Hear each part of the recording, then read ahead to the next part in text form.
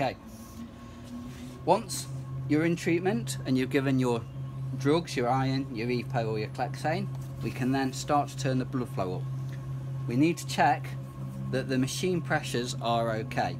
So you need to be checking your venous pressure, your arterial pressure, and we also need to be checking the effluent pressure.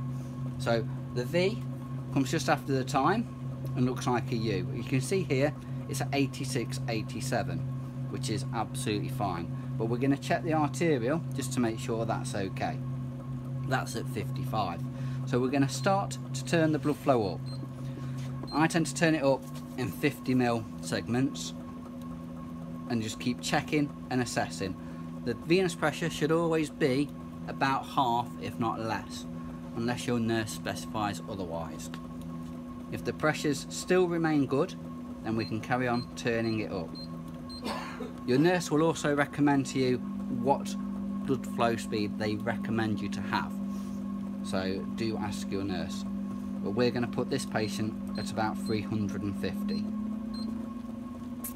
And as you can see, the venous pressure is 128, which is well below half. The effluent is sitting at 34, which is absolutely fine.